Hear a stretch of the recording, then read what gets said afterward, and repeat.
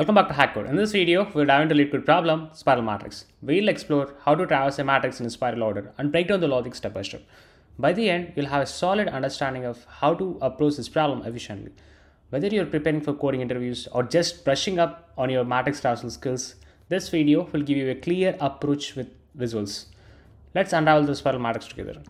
So given an m cross n matrix, return all elements of the matrix in spiral order. So basically, m cross n means it has m rows and n columns, and then we have to return all the elements of the matrix in a spiral order. So this is the given input. For this matrix, we have to output the list. So basically, how to do this? We have to do a spiral order traversal. So here, right from the top row, we have to iterate, and after that, we have to iterate the right column, and then we have to iterate the bottom row, and then the left column. We have to ensure that we don't revisit the element which is already visited. So that means to say that we have to shrink our boundaries. So for let's say we visited this top row, then we have to shrink this boundary, and next time we increment this top so that we don't visit this again. So that's the idea, guys. Second example, so this is the input matrix, and the output is 1, 2, 3, 4, 8, 12, 11, 10, 9, 5, 6, 7. So this is the output list. So here the constraints are m is equals to matrix length. That means to say that m is equals to number of rows and n is equals to matrix of I of length. That means to say that n is equal to number of columns, and m and n are in the included range of 1 to 10. And matrix of Ij is in the inclusive range of -100 to 100. So basically, the elements in the matrix are in the inclusive range of -100 to 100. This is the boilerplate code given. The input is given as matrix, and we have to output the list. So that means to say that the moment we visit any cell, we have to store that value. That's all. And then at the end, we return that list. So personally, I have encountered this in my interviews. So it's very easy question. So if you don't get the idea, you can see the hints. What is the first hint given? Well, for some problems, the best way really is to come up with some algorithms for simulation. Basically, you need to simulate what Tor mask has to do. It's a not so clear hint, but let's see the second hint. So we go boundary by boundary and move inwards. That is the essential operation. First row, last column, last row and first column, and then move inwards by one and repeat. That's all. That is all the simulation that we need. So basically, guys, this is the main hint. Okay, we just discussed, right? We have to string the boundaries. That's what they're saying in the hint. Before we get started, I want to remind you about our exclusive Blind 75 post. This carefully curated collection covers essential coding interview problems to help you master the most common patterns and excel in your interviews. Whether you're prepping for FANG level interviews or just sharpening your problem solving skills, these problems will ensure you're ready for anything. Even if the exact questions aren't asked, they cover all the important patterns. So be sure to check out our playlist and stay ahead of the competition. Let's dive into the solution. So I'll explain you in a way that you will never forget this approach at all. So basically here what we require we have to maintain some boundaries, and then we have to shrink the boundaries because we don't want to iterate the same cell or same element again. That's all. So for that, first we traverse the top row, and then we move the top boundary down. Here, that's what the first step. And the second step is simple. Is like we have to traverse this right column and move the right boundary left, so that we don't traverse this right boundary again. Next step is we traverse the bottom row, and then we move the bottom boundary up. So basically, whatever we traverse, we have to make sure that we don't traverse it again. And last thing, we have to traverse the left column and move the left boundary right, so that we don't traverse it again. So we have to repeat until all these boundaries overlap. So you got the idea, right? So basically we need to keep track of our boundaries. We have 4 boundaries: top, right, bottom, left. So we have to start from this point and do all the way iteration like here, here, here, here, here, here, and here.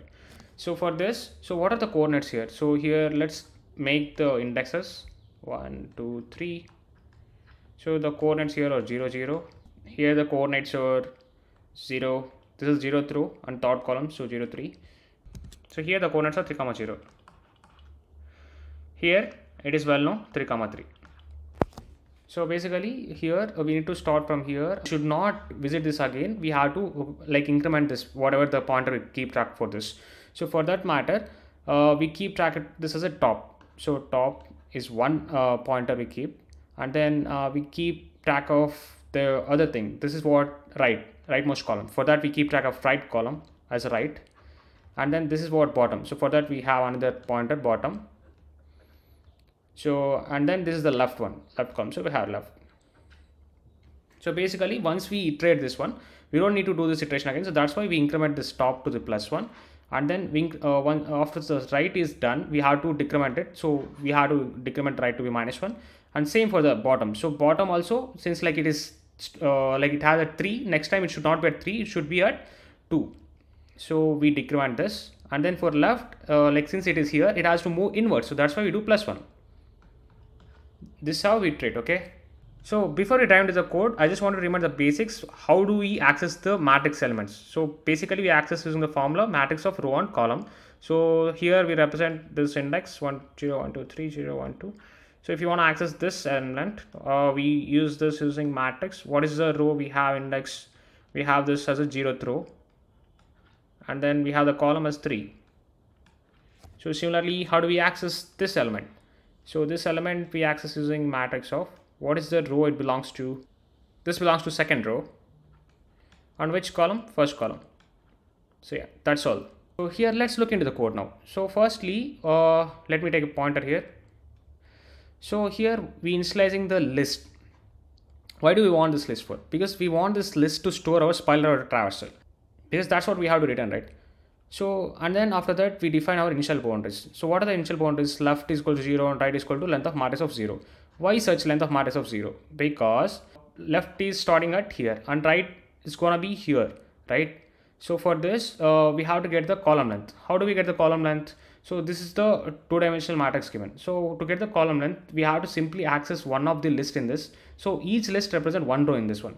So if you find the length of the matrix, it would be number of rows. So if you find the length of this list, it would be number of columns. That's what we do here. So our range is left to right, which is like 0 to length of matrix of 0. This is like from leftmost column to rightmost column. That's all. And top to bottom. So this is like from top row to bottom row. Simple, right? So here it is 0 and the bottom is the length of matrix. Okay. So this is just a tuple unpacking approach if you're not aware of that. So this would be assigned to 0 and this would be assigned to this one. Same for this one as well. So and then we have to keep iterating till our boundaries overlap, right? So once our boundaries overlap, it means that we have already iterated this and we should not iterate them again. That's why we have to break out of the loop. So for that reason, we have to have this check. And then we're doing in a while loop, because we have to do this process continuously, right? That's why we have the while loop. So here what we are doing for I in range left to right, we have to iterate from here to here and keep adding this to our result set. So that's why we are doing result.append matrix of top. So top is what? Our topmost row. So topmost row, and this column keeps varying from left to right. That's why we do the top comma I. So here I is what? In this range from left to right. So once we're done with this, we don't want to do this again. Like we don't want to iterate this again. That's why we keep incrementing our top pointer. So we increment it to +1. So we're moving the top boundary down. You got the approach, right? And then for the right column, what we're doing is from top to bottom we're iterating, right? So here what we're doing, we're just appending matrix of I. So here column is same, but the rows are varying. So for that we keep track of right -1. Why right -1? Right is our length of matrix of 0. That means it is the length of the matrix. This is the last valid index for a list is length of list -1. That's why we consider right -1, because right is initialized to the length of this list. So that's why we have to take right -1. If we access that just like right, we'll get the index out of range error, because that would be greater than whatever elements we have. So always we should remember that we should not access the index that is less than 0 or greater than or equal to the length of the list, because that will raise an index error. So that's why we're doing this right -1. So you would have got the doubt, like why are we not doing right -1 here? Because our range function is exclusive of this one, right? So let me go to the range function definition. So here this is the range function: start, stop, and step. So step is what, like what is the number to generate, like what is the addition for each thing. So let me take with the clear example here. So I'm just giving a quick refresh on range function. So if we specify just range and something like this 2, this is the stop for this. Like for this, like we haven't specified the start and step, so it will generate till 0 to 1. Then if we specify with like range of 2 to 4, it would be only 2 to 3, because 4 is excluded. So here generally if you don't specify the step, it would be +1. So that's why we have 2, 3. If you specify the step, let's take example of 2 and 5 and step is 2. That means to say that the difference between each number should be 2. So 2 + 2 is 4, and that's all. We don't have 5 because 5 is out of the range, it is excluded. Similarly, we can have a reverse range as well. So like we specify 5 and then we specify 2, we specify -1. This would generate 5, 4, 3. 2 is excluded. If you want to include 2 as well, we have to do -1 here.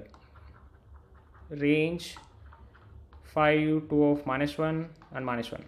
Then it would generate like 5, 4, 3, 2. So we got 2 here. So basically we're doing -1 to have it here in our range generated. Hope you got the idea of range function, and all these concepts are required here as well. So that's why I told you. So now we traverse our right column. For that we have to decrement the right, because like we don't want to traverse this again. That's why we decrement this right. And next we have a check here. If not of left less than right, top less than bottom. Why? Because like if left less than right only we have to proceed, and then top less than bottom only have to proceed. If this is not the case, we have to break, because that means to say that we have iterated the rows and then we are iterating them again. That should not be the case, right? That's why we have a negation check here, and then we're breaking it out of the loop. So if this check fails, it means to say that the right is still greater than left and bottom is still greater than top.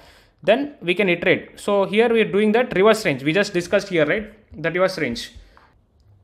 So here what we are doing, we are iterating in the range of right -1, left -1, and with a step of -1, because we have to traverse the bottom row from the right to left. So here from the right we have to traverse to left. So we have to do right -1, because right is now the like length. So for the length to convert an index, we have to do it like right -1, and then left -1, because like we have to include this left as well. Else this left would not be included. So that's why we do -1, and this, you know, right, this is the step we have. So here we are appending matrix of bottom -1 I. Why bottom -1? Because we have iterating to the bottom row, and then the column keeps changing from here to here. That's why we're doing bottom -1 and I. After this, since our iteration is done, we have to decrement our bottom. So we move the bottom boundary up. After this, what we have to do, we just left with this traversal only, right? Traverse from the left column from bottom to top. That's all. So here we're using the same range function, bottom -1, top -1, -1. We want this to be included and this top to be included. That's why we're doing top -1, and -1 is a step here. And we're appending matrix of I and this left one, because here what is constant? Here this column is constant, and then row keeps varying. So that's why this is matrix of row and column. And then here this I is that row which is changing, and column is what? This left column. That's why it is matrix of I and left. So after this, it will check if left is less than right and top is less than bottom. If this condition fails, we just break out of the loop and then we return the result. So guys, now what is the time complexity? So here every element in the matrix is visited only once. So the time complexity is O of m cross n, because we have m into n elements, right? Obviously, if the like it has m rows and n columns, it would be m into n elements. So the time complexity is O of mn. So space complexity also O of mn, because like whatever elements we visited, we have to keep tracking our result. So that's why the space complexity also O of mn. So I got the code ready here. Let me try running this. So yeah, it's accepted solution. So let me try submitting this. So cool, it beats almost 44% of users. If you submit this again, that would be different number. This is because it depends on how much requests the server handles. See, now it beats 73%. So don't rely on this beats percent. If your solution is pretty much optimized, then we don't need to care about this. So congrats guys, you just learned this. Your interviewer would be pretty much impressed by the way you solve this. And this is a wrap on solving the spiral matrix problem. If you found this breakdown useful, drop a comment below and share your thoughts. Don't forget to like the video and spread the words to your fellow coders, and hit that subscribe button for more in-depth coding tutorials. See you in the next one.